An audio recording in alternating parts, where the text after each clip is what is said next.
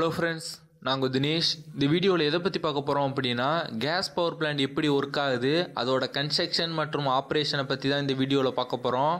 வாங்க பார்க்கலாம். இதுவரைக்கும் இந்த சேனலை சப்ஸ்கிரைப் பண்ணாத நண்பர்கள் கீழே உள்ள ரெட் கலர் பட்டனை கிளிக் பண்ணி சப்ஸ்கிரைப் பண்ணிக்கோங்க. கூடவே உள்ள பெல் ஐக்கானையும் கிளிக் பண்ணிக்கோங்க. எங்களோட அப்டேட்ஸ் உடனுக்குடன் உங்களுக்கு வந்து சேரும்.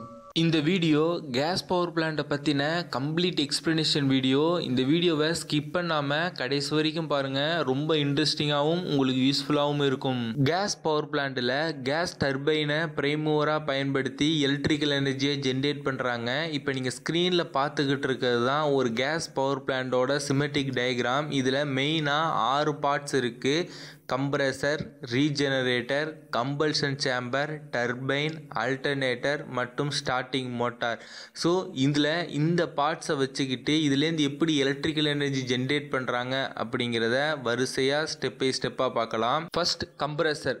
ஃபில்ட்ரு மூலம் காற்றில் உள்ள தூசியை நீக்கிட்டு அட்மாஸ்பரிக் ப்ரெஷரில் கம்ப்ரெசருக்கு ஏரை பாஸ் பண்ணுவாங்க. கம்ப்ரெசருக்குள்ளே பார்த்தீங்க அப்படின்னா ரொட்டேட்டிங் பிளேடானது ஸ்டேஷ்னரி பிளேடுகளுக்கு இடையில் இந்த காற்றை வந்து தள்ளும். அப்படி இந்த காற்று அந்த ஸ்டேஷ்னரி பிளேடுகளுக்கு இடையில் தள்ளும்போது காற்றோட ப்ரெஷர் அதிகரிக்கும். இந்த ப்ரெஷரான காற்றை அடுத்து ரீஜெனரேட்டருக்கு பாஸ் பண்ணுவாங்க.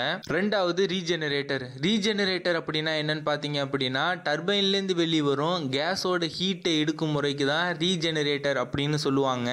டர்பைன்லேருந்து வெளிவரும் கேஸ் வெளிக்காற்றோட கலந்து வேஸ்ட் ஆவதற்கு முன்னாடி ரீஜெனரேட்டருக்கு அனுப்புவாங்க. ரீஜெனரேட்டருக்குள்ளே பார்த்தீங்க அப்படின்னா அதிக எண்ணிக்கையில் டியூப்கள் வைக்கப்பட்டிருக்கும். இப்போ நம்ம கம்ப்ரெசர்லேருந்து ஒரு ப்ரெஷர் ஏரை நம்ம பாஸ் பண்ணுறோம்ல, இந்த ஏரு இதோட கலந்து ரீஜெனரேட்டர் வழியாக செல்லும்போது ரீஜெனரேட்டரில் அதிக அளவு வெப்பத்தினால வெப்பப்படுத்தப்பட்டு கம்பல்ஷன் சேம்பருக்கு அந்த திருப்பி அந்த ஏரை அனுப்புவாங்க.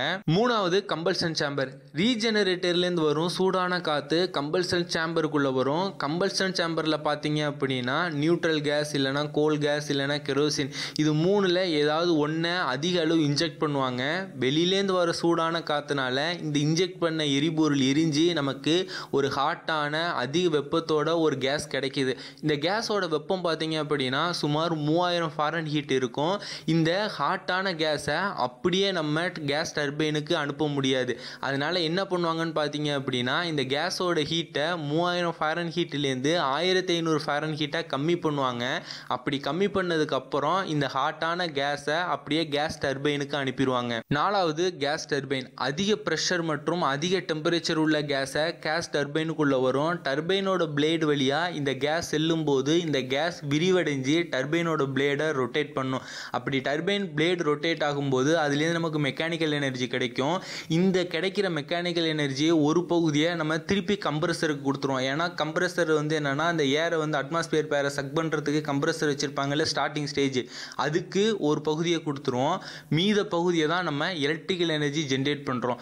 அதாவது 66% மெக்கானிக்கல் எனர்ஜி திருப்பி நம்ம கம்ப்ரெசரை இயக்கிறதுக்கு நம்ம கொடுத்துட்றோம். மிச்சம் 34% வச்சு தான் நம்ம எலக்ட்ரிக்கல் எனர்ஜியை ஜென்ரேட் பண்ணுறோம். அஞ்சாவது அல்டர்னேட்டர். டர்பைன் சொல்லும் போது அதோட இணைக்கப்பட்டிருக்கும் அல்டர்னேட்டரும் சுழன்று மெக்கானிக்கல் எனர்ஜி எலக்ட்ரிக்கல் எனர்ஜியாக மாறும். அதாவது டர்பைனையும் அல்டர்னேட்டரையும் ஒரு ஷார்ட் மூலம் கனெக்ட் பண்ணியிருப்பாங்க.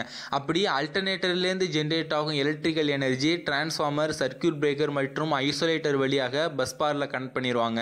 ஆறாவது starting motor. First turbine rotate ஆகிறதுக்கு முன்னாடி கம்ப்ரெசரை ரொட்டேட் பண்ணுறதுக்கு டர்பைனோட ஷாஃப்டில் ஒரு எலக்ட்ரிக் மோட்டாரை கனெக்ட் பண்ணுவாங்க. இந்த எலக்ட்ரிக் மோட்டாருக்கான சப்ளை ஒரு பேட்டரியிலேருந்து எடுத்துப்பாங்க. அதாவது ஃபர்ஸ்ட் இனிஷியல் ப்ராசஸ் இருக்குல்ல, கம்ப்ரெசர் வந்து ஏரை சக் பண்ணதில்ல, அந்த ஃபர்ஸ்ட் இனிஷியல் ப்ராசஸுக்காக மட்டும் இந்த எலக்ட்ரிக் மோட்டார் யூஸ் பண்ணுவாங்க. ஒன்ஸ் கம்ப்ரெசர் ஸ்டார்ட் ஆகிட்டு கேஸ் டர்பைன் ரொட்டேட் ஆக ஆரம்பிச்சிருச்சு அப்படின்னா இந்த எலக்ட்ரிக் மோட்டாரை டிஸ்கனெக்ட் பண்ணிடுவாங்க. இது அதுக்கப்புறம் தொடர்ந்து வந்து என்னென்னா கண்டினியூஸாக இந்த ப்ராசஸ் நடந்துக்கிட்டே இருக்கும். அதனால் நமக்கு எலக்ட்ரிக் மோட்டார் தேவைப்படாது. ஃபஸ்ட்டு வந்து பிளான்ட்டை ஸ்டார்ட் பண்ணுறதுக்காக மட்டும்தான் இந்த எலக்ட்ரிக் மோட்டார் யூஸ் பண்ணுவாங்க. அதாவது compressor, gas turbine, alternator, motor இது எல்லாத்தையுமே ஒரே ஷாஃப்ட்ல கனெக்ட் பண்ணியிருப்பாங்க. இந்த மாதிரி தான் கேஸ் பவர் பிளான்ட்லேருந்து எலக்ட்ரிக்கல் எனர்ஜியை ஜென்ரேட் பண்ணுறாங்க. கேஸ் பவர் பிளான்ட்னால என்னென்ன மெரிட்ஸ் அப்படின்னு பார்த்தீங்க அப்படின்னா, ஃபஸ்ட்டு இந்த கேஸ் பவர் பிளான்ட் ஸ்டீம் பிளான்ட்டை கம்பேர் பண்ணும்போது சிம்பிள் அண்ட் ஆப்ரேஷனாக இருக்கும். ரெண்டாவது இதற்கு ஆகும் இன்ஸ்டாலேஷன் காஸ்ட், அதாவது ஆரம்ப செலவு மற்ற பிளான்ட்டை கம்பேர் பண்ணும்போது ரொம்ப கம்மி. மூணாவது இதற்கான மெயின்டெனன்ஸ் காஸ்ட்டு கம்மி. நாலாவது இதற்கு தேவைப்படும் வாட்டரோட அளவு ஸ்டீம் பவர் பிளான்ட்டை கம்பேர் பண்ணும்போது அதற்கு தேவைப்படும் வாட்டர் அளவை விட ரொம்ப கம்மி. அஞ்சாவது இந்த பிளான்ட்டை ஒரு கம்மியான நேரத்திலேயே நம்ம ஸ்டார்ட் பண்ணிட முடியும், ஸ்டார்ட் பண்ணுறதுக்கு அதிக நேரம் எடுத்துக்காது. ஆறாவது இந்த பிளான்ட்டை நிறுத்தி வைக்கிறதுனால நமக்கு எந்த விதமான லாஸும் கிடையாது. ஏழாவது பெரிய கட்டிடங்களும் அந்த ஃபவுண்டேஷனும் வந்து எதுக்கு தேவையில்லை, அதாவது வந்து ஒரு ஸ்ட்ராங் ஃபவுண்டேஷன் போட்டு நம்ம கட்டடம் கட்டணும் அப்படிங்கிறதுலாம் தேவை கிடையாது. கேஸ் பவர் பிளான்ட்னால என்னென்ன டிமெரிட்ஸ் அப்படின்னு பார்த்தீங்க அப்படின்னா, இந்த பிளான்ட்டுக்காகும் ரன்னிங் காஸ்ட் வந்து அதிகம். ரெண்டாவது டர்பைன்லேருந்து உருவாகும் மெக்கானிக்கல் எனர்ஜி நம்ம கம்ப்ரஸர் ரொட்டேட் பண்ணுற யூஸ் பண்ணுறதுனால இந்த பிளான்ட்டோட அவுட்புட் வந்து கம்மியாகுது, அதாவது பிளான்ட்டோட ஓவரால் எஃபிஷியன்சி குறையுது.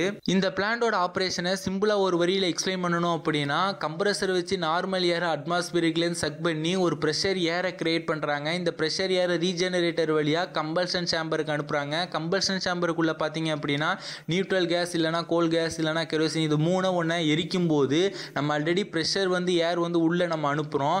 அப்படி இது எரியும் போது உருவாகும் வெப்பத்தினால அந்த ப்ரெஷரான ஏர் வந்து என்னென்னா நமக்கு ஹாட்டான ப்ரெஷரான ஒரு கேஸ் வந்து உருவாகுது.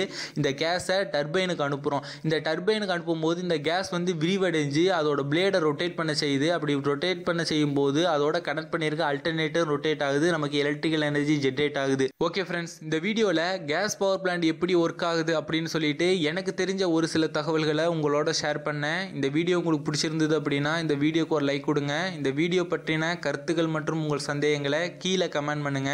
மறக்காம இந்த வீடியோவை உங்க நண்பர்களுக்கும் ஷேர் பண்ணுங்க. நம்ம சேனல்ல எலக்ட்ரிக்கல் ரிலேட்டடான வீடியோஸை தொடர்ந்து தமிழ் மொழியில போஸ்ட் பண்ணிட்டு இருக்கோம். உங்களுக்கு எலக்ட்ரிக்கல் பத்தி தெரிஞ்சுக்கணும் அப்படின்னா நம்ம சேனலை சப்ஸ்கிரைப் பண்ணிக்கோங்க. கூடவே உள்ள பெல் ஐக்கானையும் கிளிக் பண்ணிட்டீங்க அப்படின்னா நாங்கள் போடக்கூடிய ஒவ்வொரு வீடியோவும் உங்களுக்கு நோட்டிஃபிகேஷனாக வந்து சேரும்.